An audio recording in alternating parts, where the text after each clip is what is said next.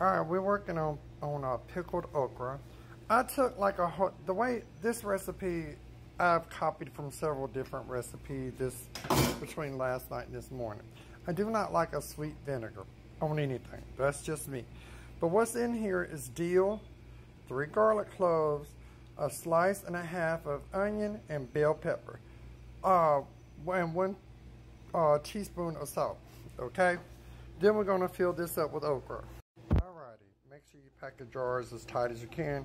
I'm not going to fill okra all the way up because I want everything to be covered, because you know we're only filling it to 1 inch below the brim. I do have a little bit of okra left over, but we're going to cook that for dinner. But yeah, we'll be back. Make sure to wipe off the edge of your brim, your jar edges. Make sure to do that. Before you start, you're going to have to get your water boiling in your, sorry that was hot, in your water bath. Get it boiling, because you're going to have to boil these in the jars for 10 minutes, okay? I know that some of y'all are like, why'd you put all the onions and green peppers in? Well, think about it. I want something like that's got a little flavor to it more than just the vinegar. And this is the first time I've done this, so I just took recipes and combined and did my own thing. Before you do this, make sure your jars are sterilized. And it's real easy to do a sterilizing jar. Put them in your dishwasher, let them go on heat and all of that, and then use them. Very easy. You ain't got to do all that boiling. Just take them straight out of your dishwasher when it's done, while the heat, and start using them. Now these have cooled a little bit, but that's okay. That's okay. Now I got my vinegar in there, but I'm gonna take this thing and go in there and try to make sure I try to get as many air bubbles as I can. But now I will say, when you put it in the water bath for 10 minutes, most of your air bubbles are gonna come out anyway. Okay, and let it sit for a second, cause you will lose a little bit of vinegar, okay? Not much, but you will lose a little bit. And my brine is simple 3.5 cups of vinegar to 1/2 cup of water. That's my brine for this, okay? I like a strong vinegar. You can adjust the brine as you like it. Now, I'm gonna let these heat. It was boiling. It takes time for it to come back up for 10 to 11 minutes. Do not go over 11 minutes, okay? There it goes by boiling. Let them cook for 10 to 11 minutes on the water bath.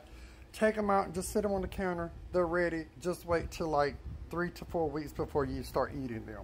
And by the way, if you have extra vinegar left over, put it in your mop water. It's a natural disinfectant.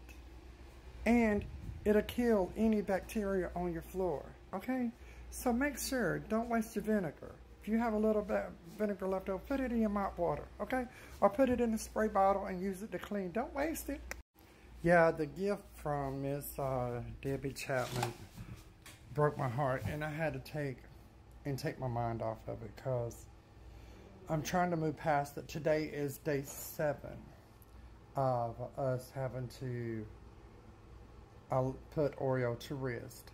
This is a total of 1 week. This day last week was the day we laid her to rest. It has been a hard run for me this week. And, but I do want to say thank you to all of you for being there. Thank you to Miss Debbie for this very beautiful plaque. It's wonderful, and it's well appreciated, and it's hard for me to talk about it. You know, I don't really understand why. I mean, not me, but people don't understand why I'm this upset over an animal. If they knew the relationship me and Oreo had, you would understand. It's like a mother and child, or a father and son type relationship with us. You know what I'm saying? So that's why I'm trying to move on, trying to take my mind off of things, trying not to dwell on it. But sometimes it's hard, and it hits you like a ton of bricks. But I did set Google to 10 minutes timer, so that way I'll show you the end product, okay? So this is the finished product. It's still hot. You can tell by the water on it that I literally just took it out the water pack canner. But it's going to have to cool like anything else. And always remember to separate your canner, your hot stuff, like 6 inches from anything else hot. But they're so beautiful, like literally beautiful. And you know, of course, with any pickling thing, you want to wait 3 to 4 weeks before you eat it. Eat it. I can't talk today. And remember one thing. If you don't have like animals, like I do, like birds that like to eat fresh veggie scraps when I'm canning, I mean, seriously, just take them to the woods and empty them out. Because you got to remember is that rabbits, if they have something to eat there, they won't come to your garden. Same thing with deer. And if they don't eat it, it still fertilizes your forest, so you're not wasting anything. There's no sense in throwing that stuff in the trash. Use it for mulch for your woods, or to feed the rabbits, you know, out in the wild, or the deer. Just don't get close to them. Let them be wild like they normally are. Just put it there and walk away. They'll get to it. They'll come get it. Trust me. They will.